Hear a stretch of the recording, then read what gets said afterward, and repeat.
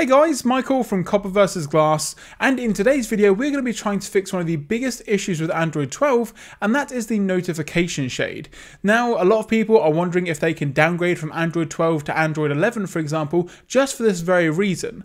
Now, yes, the notification shade on Android 12 isn't necessarily the most useful thing in the world, and yes, okay, it doesn't look the nicest, but if you do want to change it, is there an easy way to do so? Well, that's what we're going to be looking at in today's video. So, let's take a look. This video is sponsored by the Ugreen X6 High Tune Noise Cancelling Earbuds. They feature 50 milliseconds ultra low latency, 6 mic noise cancellation, and you've also got 35 dB noise cancellation all built on board.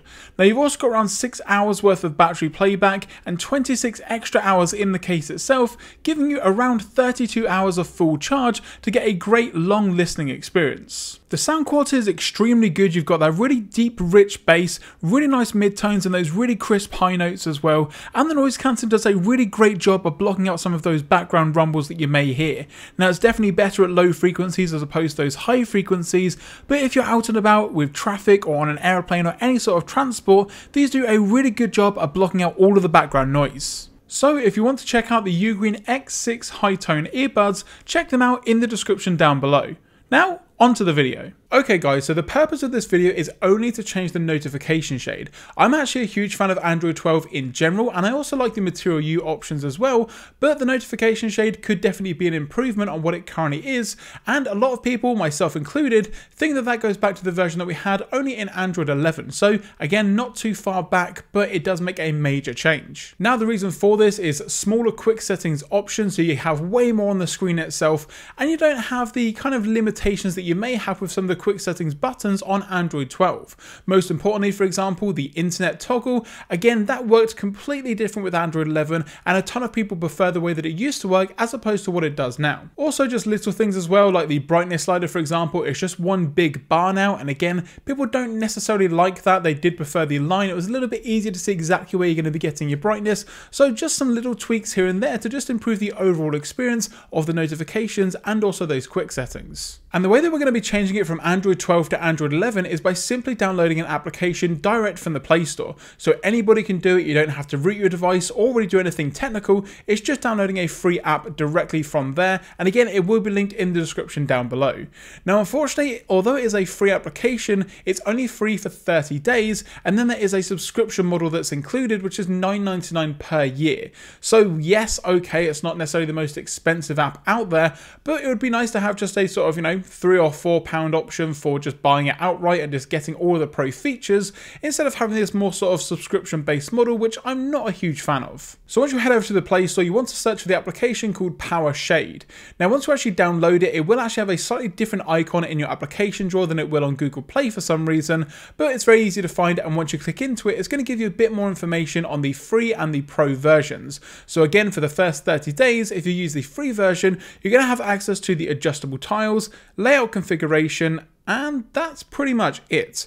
Obviously with the paid version, you're then going to get customized backgrounds, advanced settings, and it will get rid of any advertisements as well. But like I mentioned, that's going to cost $9.99 per year.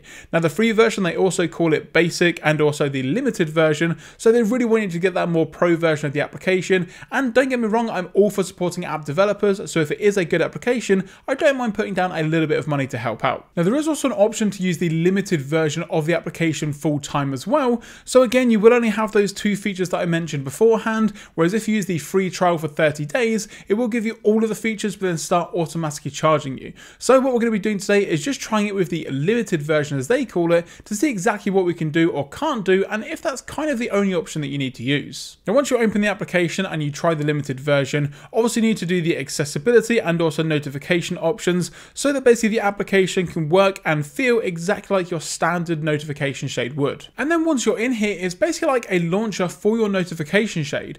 So you can change things in regards to the grid size, the number of headers, the tile size, all that sort of information as well. And it just basically makes it look like it would do on Android 11. So once you swipe down, you can see that it looks exactly as it did do on the previous version of Android. And again, that's kind of the whole point of what this video is about. Now, if you've used Android 11 at all, you know what you're getting yourself into with the new notification shade that we've just downloaded.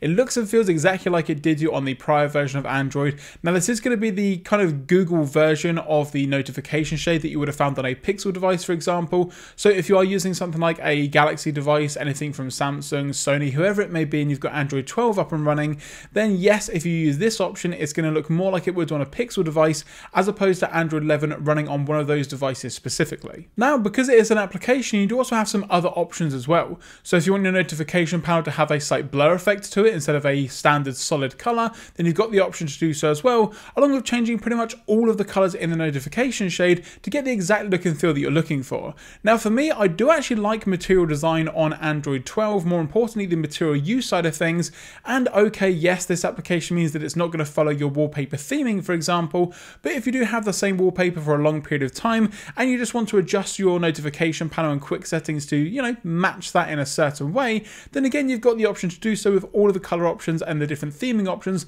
within the application itself. So overall, PowerShade is a pretty good application, again completely free to use, that allows you to get the look and feel of the Android 11 notification shade and the quick settings on your Android 12 device. Now if you guys know of any other options for changing some certain things on Android 12 to kind of make it a little bit more like what we had on previous versions of Android, let me know in the comments section down below exactly what it is, what the application is called, and I can see if we can feature it in a future video. If you enjoyed this video, be sure to give it a thumbs up down below, and if you don't necessarily like Android 12, like I've mentioned in previous videos, let me know exactly why in the comments below or on Twitter at Copper vs Glass. If you're not already subscribed to the channel, now is a great time to do so, and also hit that notification button so that you're notified anytime I post a new video here on the channel. I'm Michael from Copper vs Glass, thanks very much for watching, and I will catch you guys in the next video.